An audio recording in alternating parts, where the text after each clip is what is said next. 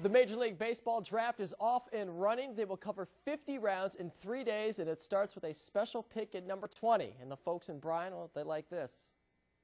With the 20th selection in the first round of the 2010 first-year player draft, the Boston Red Sox select Corbin Vidic, a second baseman. The former Brian Golden Bear just finished his junior year at Ball State. Colburn has a .361 average in college ball, and he played second base but could move to the outfield with the Red Sox.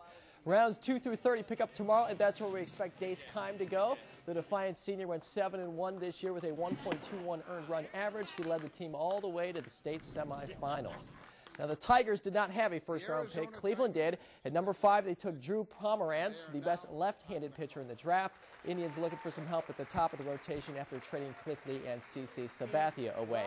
And on that theme, Victor Martinez comes back to town for the first time since he was traded away last summer. Victor was 2 for 4 with a run driven in. Boston a winner 4-1 in Cleveland. Mudhens in Rochester. Toledo lost the first game 15-3, but they won the nightcap 6-2. With the NBA Finals grabbing headlines, this is an empty time for the Cavs organization and its fans, but that does not mean they are out of sight and out of mind. LeBron's free agency still looms, and we've learned that Nets minority owner Jay-Z is not trying to recruit his good friend. Why? I don't know, but that's what he says. And it's hard to believe a coach will join the team with LeBron's situation in flux, but nevertheless, Cavs owner Dan Gilbert, a Michigan State grad, has reportedly offered the job to Tom Izzo. It's a 5-year deal believed to be worth $6 million a season. At the same time, the Celtics pulled into a 1-1 series tie with the Lakers. Ray Allen going nuts. He broke a finals record with 8 3-pointers.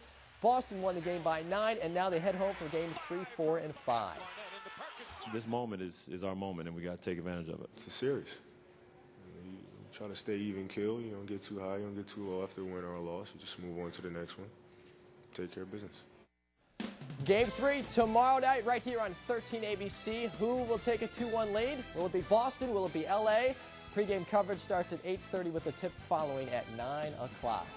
61 years of painful losing could come to an end for the Chicago Blackhawks. After a win in Game 5, they can close out the Stanley Cup Wednesday in Philadelphia. Hawks have a 3-2 series lead.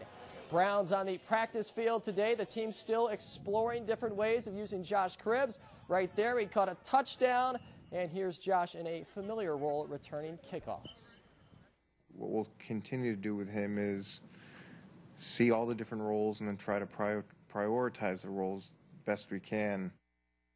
Former Lions quarterback Dante Culpepper has signed on with the Sacramento Mountain Lions of the United Football League. There he will play for Dennis Green. Culpepper, 33 years old, and he started 5 games last year for the Detroit Lions. Much more coming up tomorrow, Diane, including Armando Galarraga back on the hill for the Tigers. He's a new hero for them. Well, the wake-up weather forecast right around the corner. First, we take in a live look from our 13 ABC Downtown Action Cam. Stands right back with what we can all expect in the morning.